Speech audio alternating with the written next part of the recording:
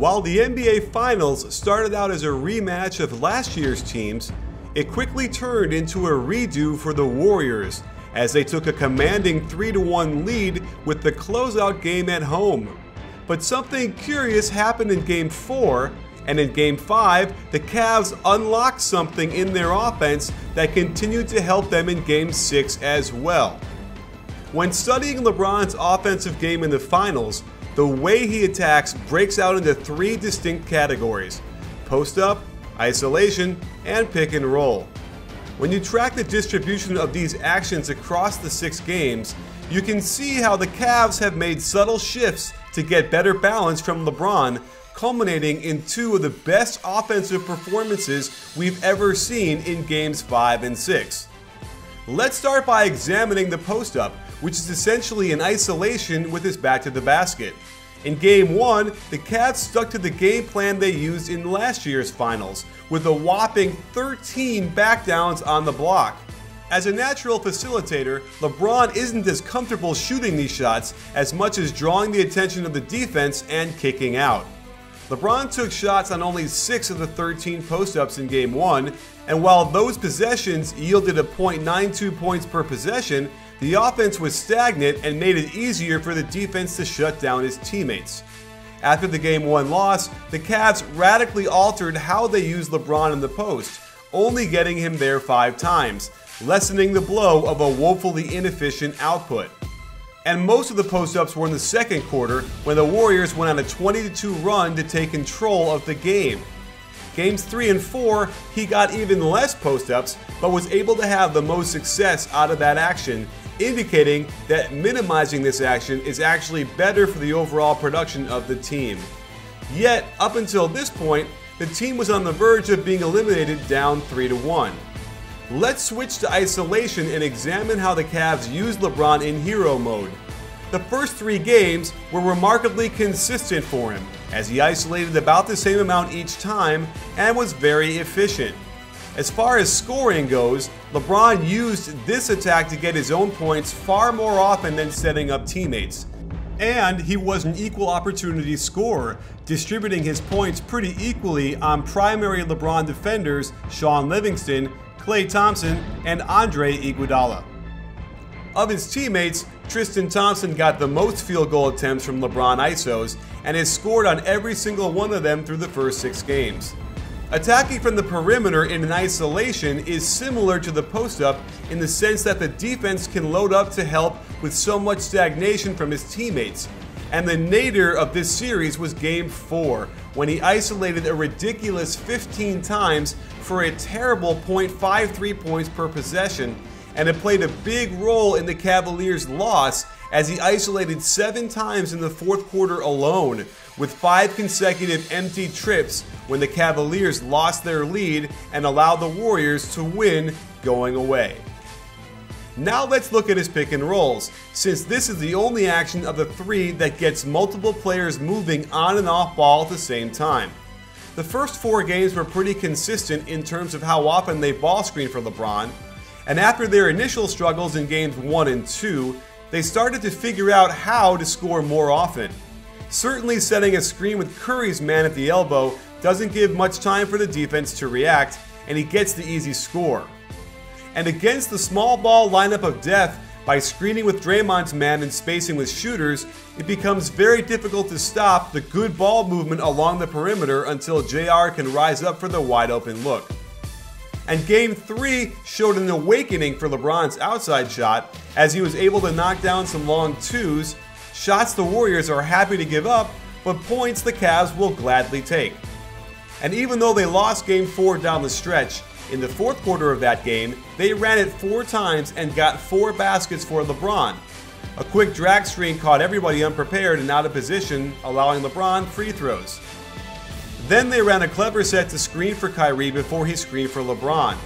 This catches Harrison Barnes out of position, and Draymond is a little worried about leaving Jefferson open for a corner 3 and isn't there to help. Someone on the Cavs must have seen something here, since there was an explosion of LeBron pick and rolls in Game 5. They got LeBron attacking in 17 of them, and while the efficiency wasn't quite as good as games 3 and 4, they found a loophole with Draymond Green being suspended. In game 3, notice how Draymond can get screened off, but then swoop in and block this layup. And when he was guarding LeBron, he can disrupt his natural passing game with his long arms and make it hard to hit the roll man. And I think Draymond acts as a natural deterrent, as it seems LeBron might be hesitant to attack the rim if he's down there, and it allows Green to be in good position to get precious defensive rebounds for the Warriors. Now let's look at game 5 without Draymond. With this group, we typically see Green at center instead of Varejao, who gets blown by. Or we would have seen Green on Jefferson, 2 steps away from a contest and possible block like we had seen earlier. And you can imagine, had Draymond been in and matched up with Tristan Thompson, he would have certainly contested this easy layup off the pick and roll for LeBron. So after studying all of this film, what are the conclusions? First off, LeBron is still the most dangerous player in the NBA, and it's a testament to his abilities that he can be so stagnant in so many possessions and yet still detonate back-to-back 40-point games while spending a lot of time standing around so often. This isn't a knock on him as much as a comment on the offense he plays in, mind you. And it's also clear that Draymond Green is vital to the Warriors' hopes in slowing him down even a little bit. Just watch how disruptive he can be when he's in the area of a LeBron post-up, causing the offense to bog down and force LeBron into a jumper as the shot clock winds down.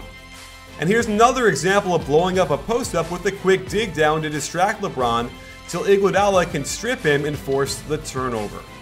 And just being in position to shadow LeBron to limit a quick attack into the lane makes his teammates that much better defensively.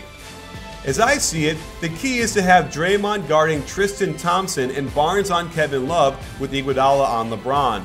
This allows maximum disruption of the post-ups, isolations, and pick and rolls. Green has been great at leaving Thompson to contest, then getting right back into play to dig out rebounds. Here's another example of Draymond guarding Thompson, which allows him to roam the paint enough to act as a deterrent to a LeBron drive. And if you still haven't fully comprehended how important Draymond is on defense, just watch how he expertly leaves Thompson to blow up a possible pass to LeBron, forcing a complete reset of the offense as the clock ticks down below 10 seconds. And then he again helps off Thompson on the LeBron isolation drive, knocking it loose until JR has to toss up a rush shot. Of course, this ends up in a Kevin Love corner 3, but that's a lot of work to get a rare shot for Love. And one last example of Draymond guarding Tristan Thompson. Watch how he can ignore Thompson to completely take away the lob pass to LeBron, then get back in position to defend the pick and roll for Kyrie, and then rotate over to save the possession as LeBron got right to the hoop but gets blocked at the rim. Wow. For the Cavaliers, let's look at some examples of the matchups they need to exploit in order to win Game 7. The secret sauce is when Draymond is guarding Kevin Love, who doesn't get nearly enough credit for opening things up with his gravity. If they put him in the corner and run a pick and roll to that side, it puts Draymond in an impossible situation. He simply can't leave Love one pass away in the corner, opening up all sorts of things for the offense. Same idea here as he tries to dig down on LeBron and get right back to Love, but it leaves openings for the offense to get right to the basket. Even though these shots miss, I'm sure the Cavaliers would be just fine getting these in Game 7. And here's another example where, for some reason, Draymond switched off of Thompson so he could get Love.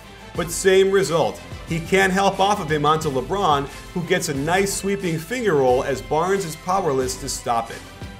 So there you have it, sports fans. Lots to digest before tomorrow's Game 7. And I'm sure the coaches have been studying the film non-stop all weekend. It'll be interesting to see if LeBron can maintain a proper balance between his post-ups, isolations, and pick and rolls. And if they can get the right defensive matchups and make the right play calls out of those, then Cleveland will be celebrating their first pro sports title in 52 years.